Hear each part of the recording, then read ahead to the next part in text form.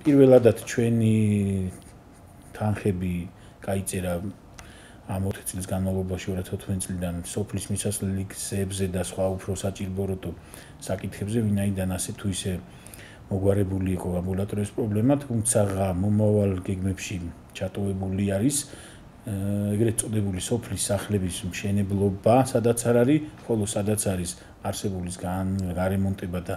გაკეთება იმგვარად, რომ ეს სოფლის სახლები მოიცავდეს ამბულატორიებსაც, სერვისებსაც, იქ გამგებლში ჩამოსვლა არ დაჭირდეთ, იქვე მიიღონ ჩვენი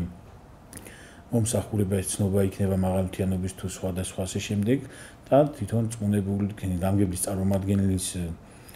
ადგილსაც აღნიშნული პროექტი იმგვარად არის დაგეგმული, რომ 2021 წელში უკვე დასრულდება, ყველა სოფელში იქნება სოფლის სახლი და გარემონტებული ადგილი სოფლის ამბულატორიისათვის, დანარჩენს ყველაფერს უზრუნველყოფს